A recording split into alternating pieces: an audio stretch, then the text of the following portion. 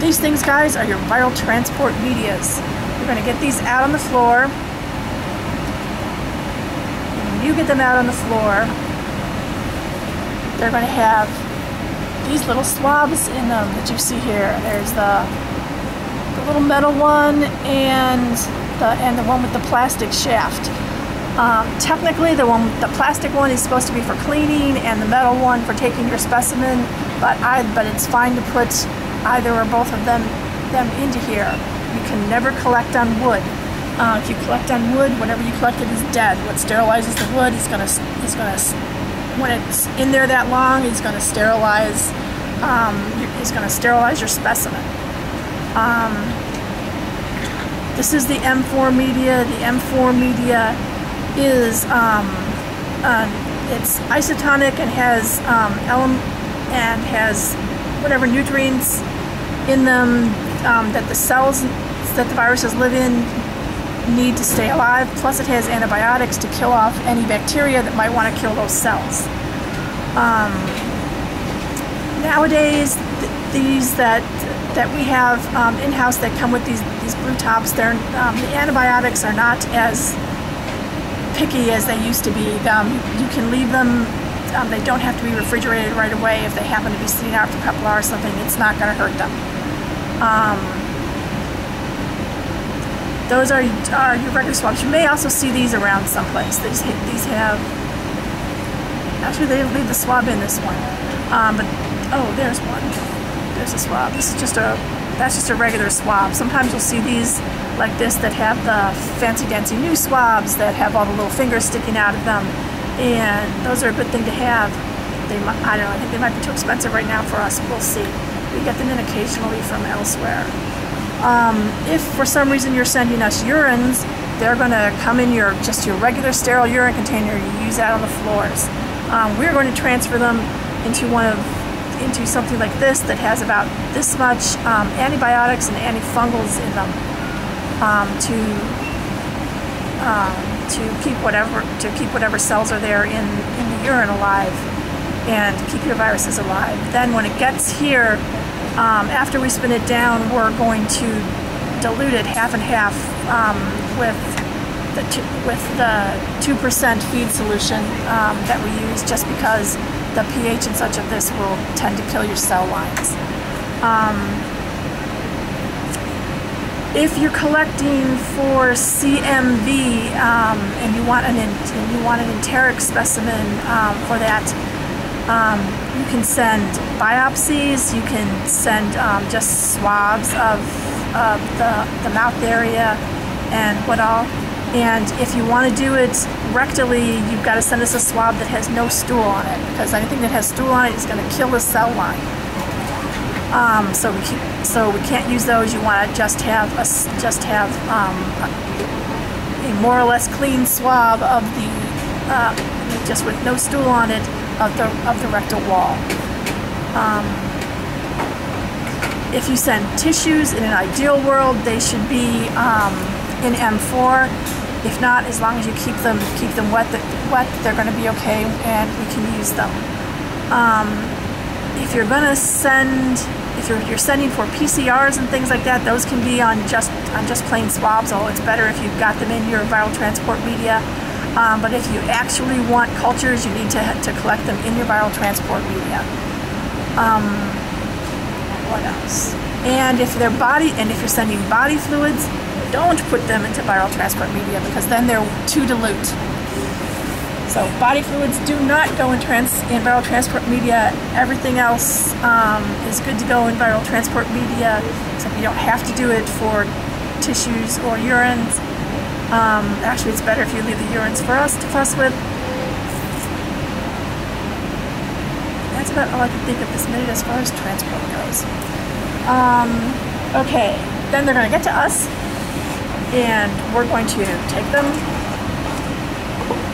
transfer them up into these little guys, spin them down in the spin them down in the centrifuge, and we're going to take out the supernate and put them into all these containers, and we're going to plant onto the live cells from the supernate.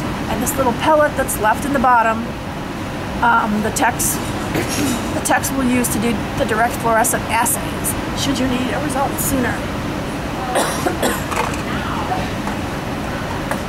The other things you'll use this M4 transport media for are anything that needs to be kept alive intracellularly, like your mycoplasma and such like that. You can also use them for GC chlamydia amplifications. If you don't have the little kits, or you want to use some site other than a genital site. That's about it for those. When we get them, we're going to plant them onto these shell vials,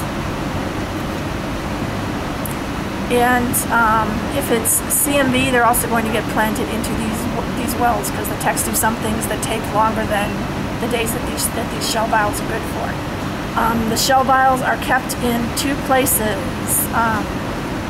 The MRC5s nowadays are the only ones that actually get stored in the incubators because they don't overgrow. Everything else has been played with and adjusted and modified over the years, and these guys all tend to overgrow. So while they're being just generally stored, they're kept out at room temperature, and we put them into the incubator for like 2 or 3 hours before we use them to get them up and metabolizing, so that we can basically so that it's easier for them to get infected.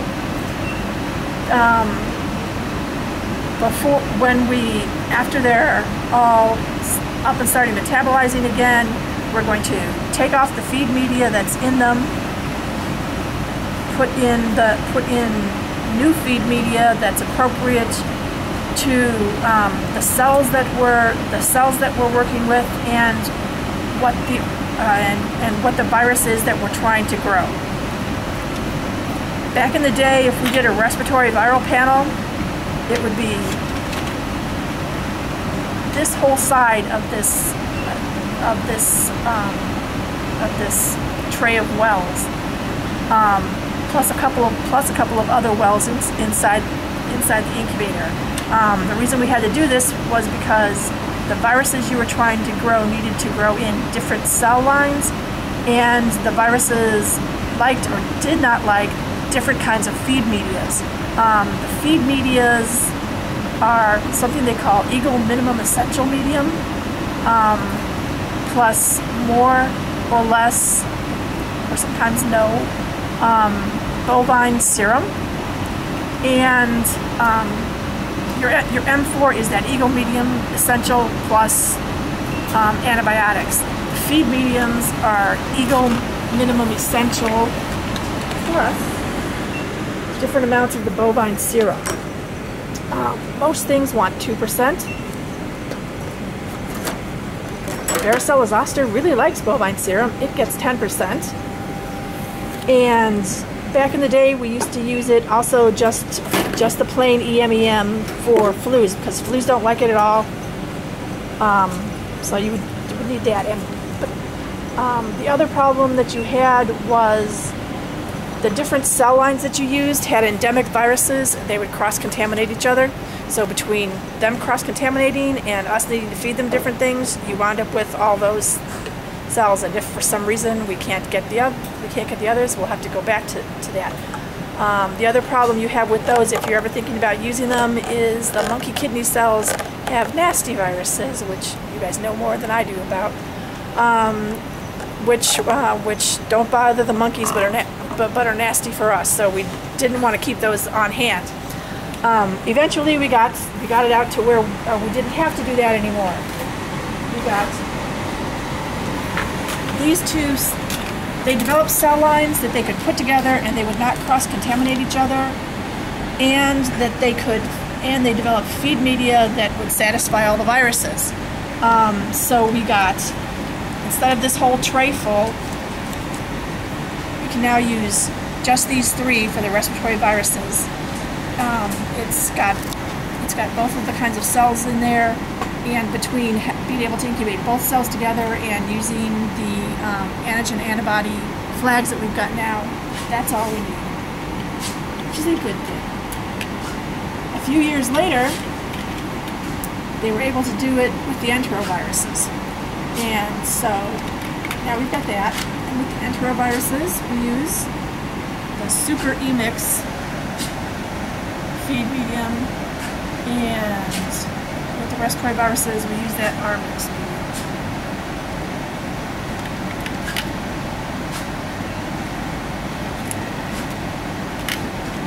We also got these eldest cells. The eldest cells we use for the herpes simplex virus.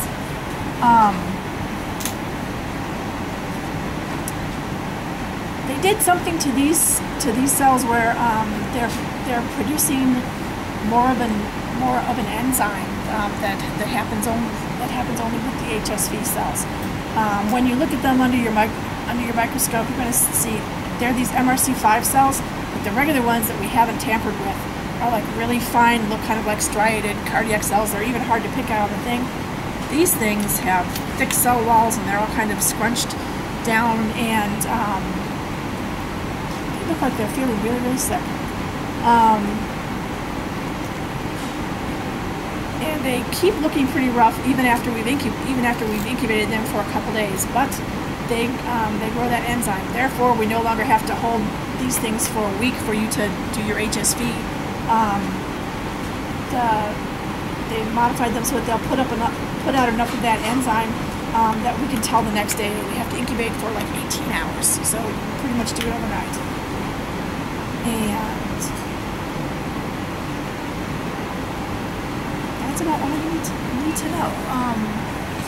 If you're interested, they've got somewhere you can look at old, and you might have something come up with if you've got a project or something where you'd want to use some of the other cell lines and things like that. You can find charts of that. We don't have any around anymore.